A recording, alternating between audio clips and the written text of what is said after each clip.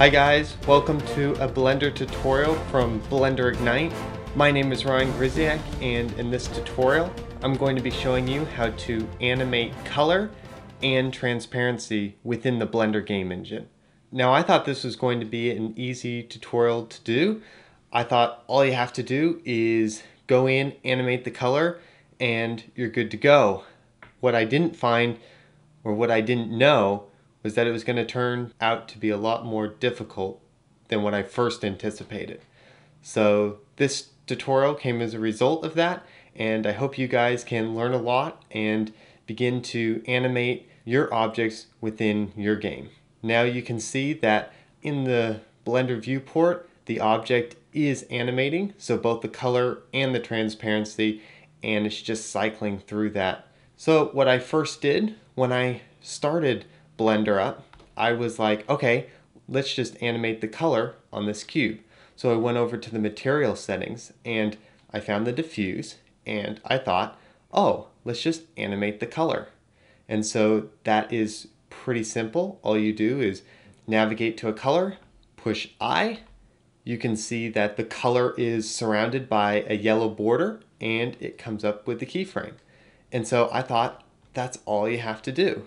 But what I found is that the game engine can't use the diffuse color, and if you scroll down here, it cannot use the transparency, which I thought that was a little bit weird, seeing as all you have to do is add keyframes and you're good to go. So what I found is that there's a few extra steps involved, and I'm going to take you through that right now. Alright, so here I've opened up a new Blender file with the exact same cube, and I'm going to show you how to add this and how it works.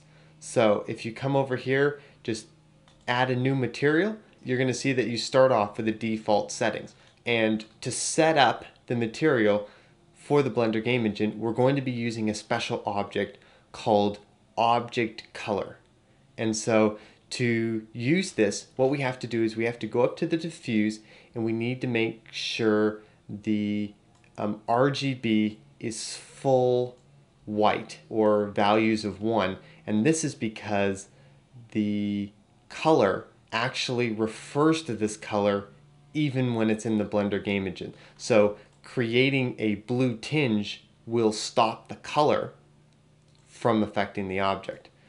So I'll just turn this up to 1 here, and if you go down to object color and you check it, you will see that nothing really happens. You can still change the color, but it doesn't really give too much indication on what that does, and that's because the object color is in a whole new tab.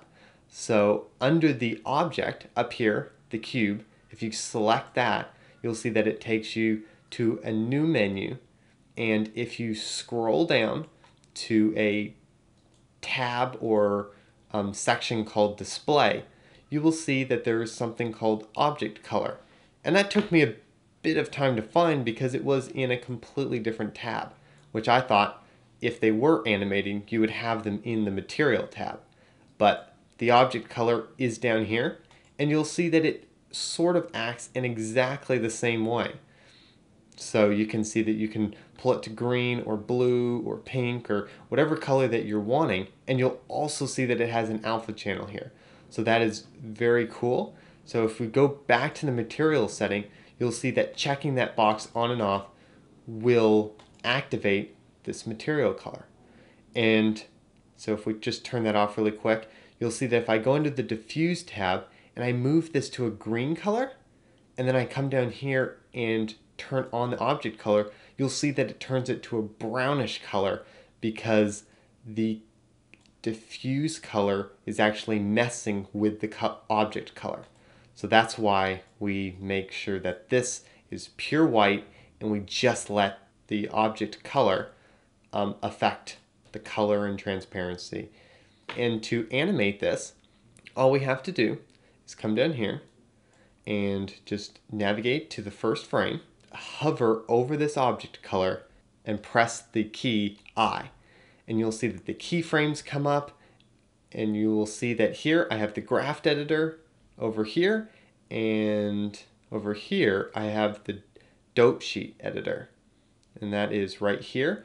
And I've just come over here and from the dope sheet changed it to Action Editor. And that is because I want to change this name. I can come down here and click Color, and that way it will name this action the keyframes that we're adding to it. So if we just travel down the timeline to frame 60, remember there are 60 frames in a second within the game engine.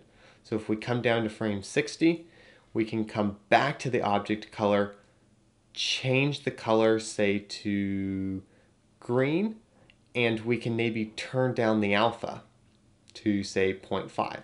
We'll just come over here and click I. You'll see that in the viewport, the color and the transparency will animate in real time. So I'm just going to come over here to the object color, and if we come over to the game engine, when I push play, you'll see that it shows up in the game engine. And when we scroll down the timeline to frame 60, we should expect to see a bit of transparency here. So I'm going to push play again, and you'll see that it's more like a darkish gray than an actual transparency. And this is because the object does not have transparency enabled for it. What we need to do is go back into the material section, scroll down to where it says transparency, and we just need to enable that, the Z transparency. You don't need to worry about changing the alpha channel because that will be done in the object color under the alpha settings. We can see that that is working great. Let's just go into the Blender game engine. Boom, transparency has been enabled. So that is very exciting, working as we would expect. We could come to frame 120, change the object color to maybe a blue or purple color, take the alpha all the way down and hit I. You'll see that it lights up yellow, and you'll see that new keyframes have been added. So I'm just going to hit home on the keypad, and that will expand those keyframes out. And we can see that if we go to frame 1 and we just Alt A through that, you'll see that it just changes the color and fades out completely. So how do we set this up in the game engine? Well, if we go to frame 0 and we select the cube, we can come down under the sensors, controller, and actuator and just add an always sensor. And we can come under actuators and add an action. And if we just push this up a bit, this timeline, we can drag from the always sensor to the action sensor and just connect those up. Under the play, we can select the color. So that is the frames. So this is the action here called color, and it goes to frame 120. You'll see down in the timeline 120. And so on the end frame, we can hit 120, and that should play us the animation. So we go back to the start, and if we just push play, you'll see that it cycles through that animation nicely, ends at frame 120, and finishes. If we want to have it repeat, or I like to use ping pong, which means it will travel all the way to frame 120 and then ping or pong all the way back. But in order to see this work, we need to actually enable the true pulse so that it activates when we hit 120. So if we just watch that through, hits there, boom, back, and you'll just see it cycle to and fro. Now, what if we only want transparency? Like when we hit I, we not only keyframe the color, but we also keyframe the alpha. And this is pretty easy to change. So if we come under the color tab, you'll see that we have RGB and A. So RGB stands for red, green, and blue channels, and the A is the alpha channel. So if we just select RGB here, we can just delete them, delete those keyframes, and all we're left with is the color of the object and the transparency. If we cycle through this, the transparency goes from full to 0. So if we play that in the game engine, you'll see that it travels all the way till it fades out completely and then fades back. Now, what is another useful thing about deleting those keyframes? Well, it allows you to come under the color settings, no matter where you are. You can come under here, change it to a new color, say to a aqua green, and you will see that the only thing that's yellow is the alpha channel.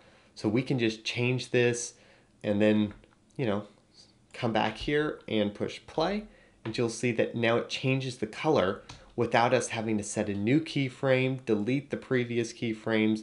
So that sets up really nicely, and we can just do a dedicated alpha channel and not have to worry about the color.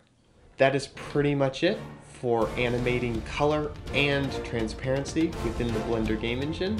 I hope you guys will be able to use this in your games. My name is Ryan Grzesiak, and I hope you enjoyed this tutorial.